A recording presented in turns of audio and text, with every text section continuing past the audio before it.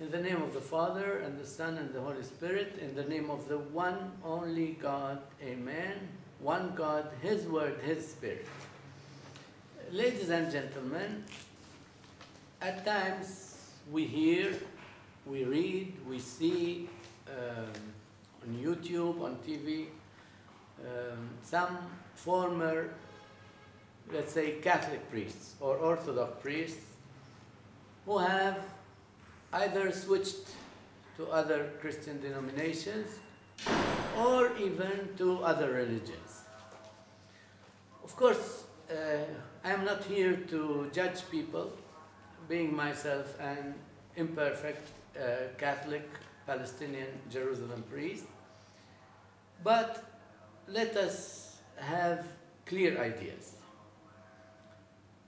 A Catholic priest, usually celibate, is supposed to be a learned priest, which means that the Catholic Church, at least in the Roman Catholic branch, which we call Latin also, does not accept people, men, young men or less young men, who have not accomplished biblical, theological, and philosophical studies. It's at least 7 years after high school of real study, investigation, research. This is why it is astonishing that a priest, a real Catholic priest, who has really learned, let's say, about church history, would switch to other denominations because simply he reads, he knows from church history that most of these denominations were born in, let's say, in Europe, in Western Europe, sometime around 1520, which means nearly 16 centuries after the foundation of the church. Well, or let's say it 1,490 years after the foundation of the church here in Jerusalem. Of course, again and again, we are not going to judge people. Sometimes a person claims, I left priesthood because of this dogma, but in fact, it is because of personal problems. One of them said, I felt lonely, which means that he felt alone. So he had a problem with celibacy. But it's not a reason, if you have a problem of celibacy, to become Buddhist or Hindu or something else, you know. You may simply leave ministry. You may simply leave ministry with a permission from the Pope, from the bishop, and continue to be a Christian. So, we are not judging people on the one hand, but we are also asked not to be too naive, not to be too simple-minded, and always to think that the whole truth is being said. For example, someone, an allegedly former Catholic priest from England, although he has an Arabic name. So what extraction is he? That's another question. He started, so he says on YouTube or on video, he started to think of leaving Christianity because a young boy somewhere in Egypt said to him, Assalamu alaikum, peace be to you.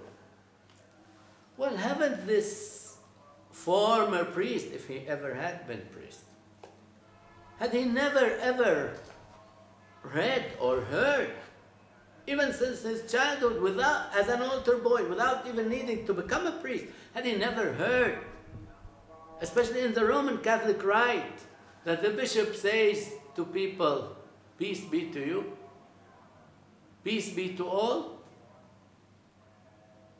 In Arabic, As-salam li-jami'ikum, peace be to you. Irini Pasi, the bishop, and the priest in the Syria cried, Shalom alaykum, or Shalom al-khulkhun, peace be to you all. Well, before that, has he never read in the Gospels, in the Gospel of St. John, that Jesus would greet the apostles and disciples by saying, peace be to you. Peace be to you.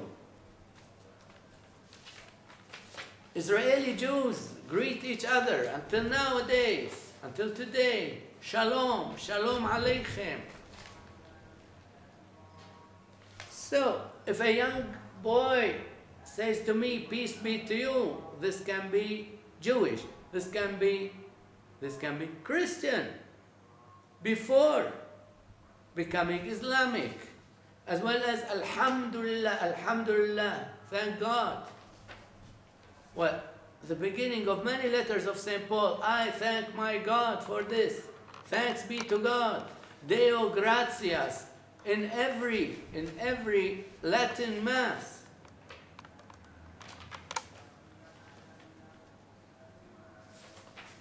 So it is good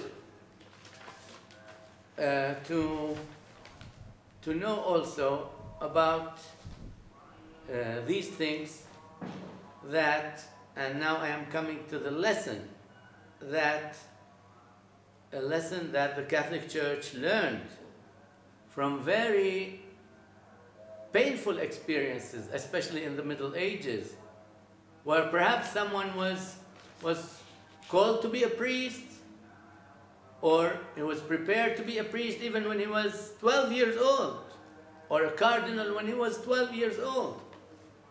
But the Church understood that you cannot be socially a priest. You have to be spiritually, culturally.